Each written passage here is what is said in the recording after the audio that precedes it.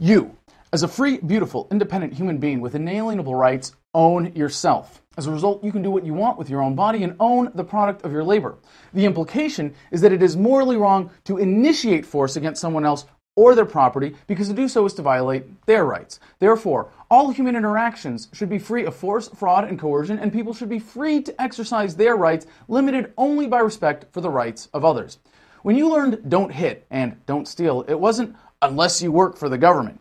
When you learned thou shalt not kill, it wasn't unless your dear leader gives you a gun and a uniform and a one-way ticket to the other side of the world. Government is force, an opinion with a gun, and force is a poor substitute for persuasion. Governments frighten us into thinking we need them, but with knowledge, philosophy, and technology, we are empowering ourselves and each other to have the courage to move past the paradigm of statism and restrain government to only moral uses of force, at least until we replace it with the cooperative, free market solutions that will soon render it obsolete.